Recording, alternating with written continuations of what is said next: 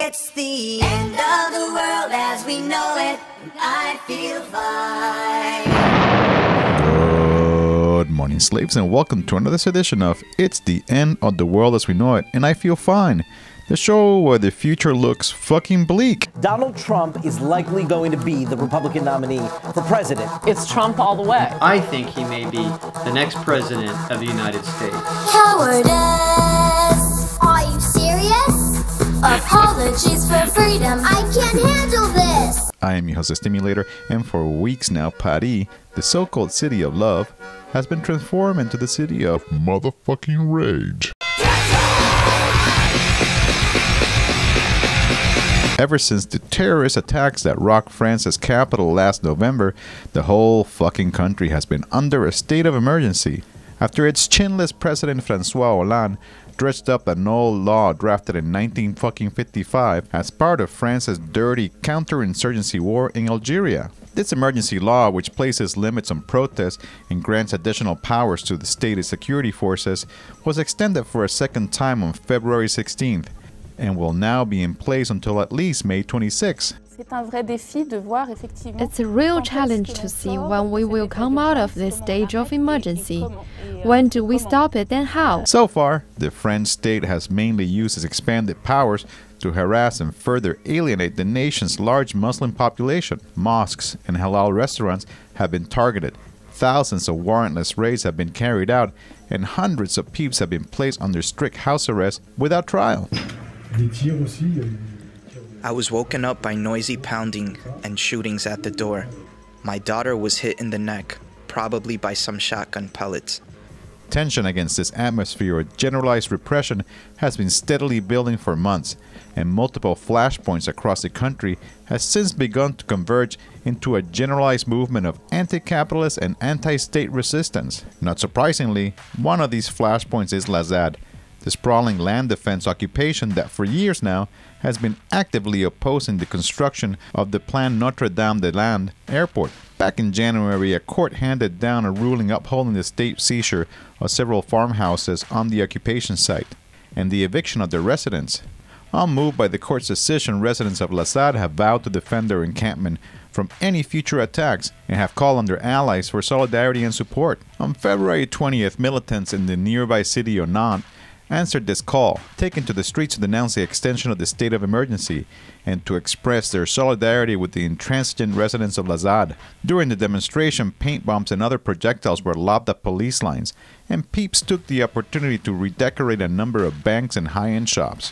Another flashpoint has been the Calais jungle, the infamous refugee camp home to thousands of migrants trapped in France on their way to the UK.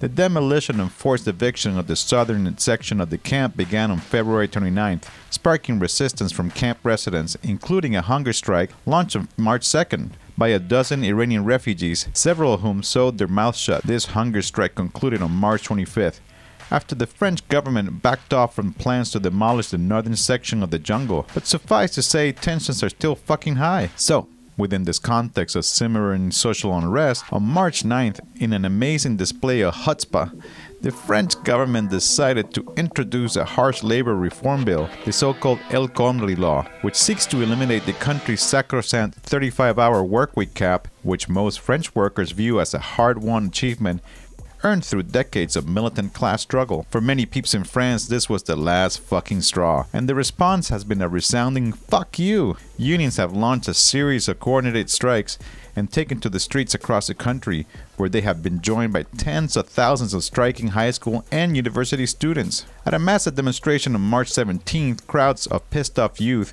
clashed with the French popo in the streets of Paris, lobbing rocks and flares and attacking police vans. 1 week later, the country was rocked by an even rowdier series of protests as the piss-licking capitalists of the so-called Parti Socialiste met again to try to introduce a slightly revised version of the law.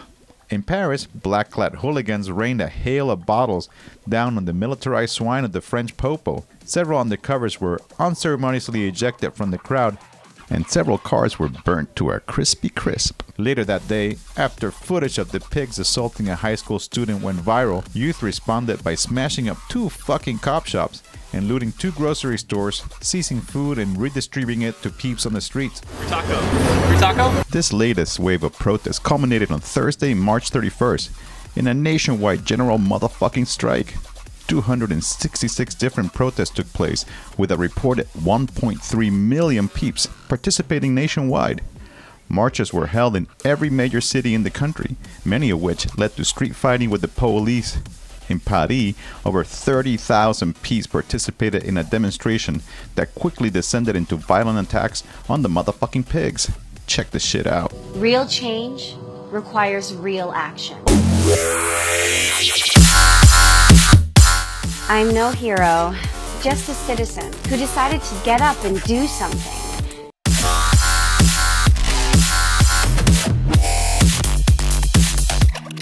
I've done my part.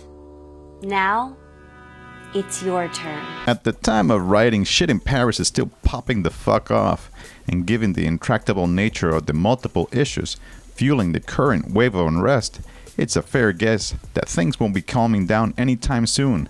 Bravo France, bra fucking vo. J'entame une valse avec le bitume, par coutume par habitude. Révolté par le réel, par les pensées, les attitudes. Enclin à la lassitude, j'ai préféré le combat. Faut se révéler, se répéter, référer les coups bas. Faut se réveiller avant que la seule issue soit sous les décombres.